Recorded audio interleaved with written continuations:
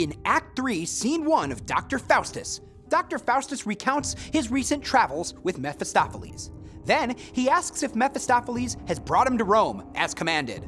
The devil assures Faustus that this is so, and they are now in the Pope's private chamber. But Mephistopheles recommends he stay until he sees the Pope, promising they'll have some fun. Faustus agrees and asks the devil to make him invisible. The Pope enters, accompanied by the Cardinal of Lorraine and attendant friars, to an awaiting banquet. To the embarrassment of the Pope and confusion to all, their conversation is interrupted by snide comments from a disembodied voice. Dishes of food and cups are snatched up by invisible hands. The Cardinal suggests it's the actions of a soul escaped from purgatory, and the Pope agrees. Faustus has been on a learning spree, albeit a destructive one, in his ambitious quest to gather the knowledge of the universe. It has been an exhilarating experience.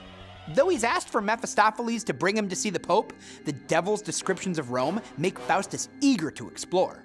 However, the devil turns the doctor's thoughts from this intellectual pursuit by tempting him with the chance for some wicked fun, specifically the childish torment of the Pope.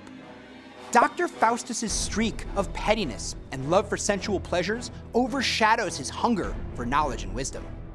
Faustus uses the marvels of magical powers to pull mean-spirited pranks, showing the corrupting influence of unbridled power and how it's affecting him.